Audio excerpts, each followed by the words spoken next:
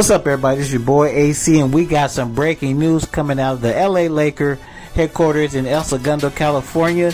The Laker owner Jeannie Buss has decided there's a change in plans, and she has given the approval for the LA Lakers to wear the black Mamba jerseys on Friday. I repeat, the Lakers will wear the black Mamba jerseys this coming Friday, and will be the NBA Finals Game 5, and hopefully will be the clinching game where the Lakers will win their 17th NBA championship. Now, there is a schedule of what uniforms they can wear in what games.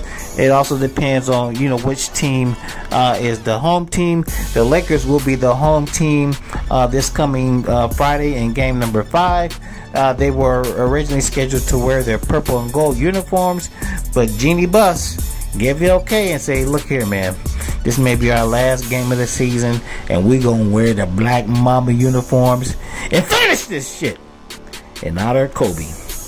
Let's hope they get it done. The job is not over, but I got confidence in my boys. The Lakers will be world champions in the Mamba jerseys. And of course, we just saw the tweet from Vanessa Bryant. She gave her seal of approval. Anyhow, this is your boy AC, LA Sports Live. I'll wrap with y'all later.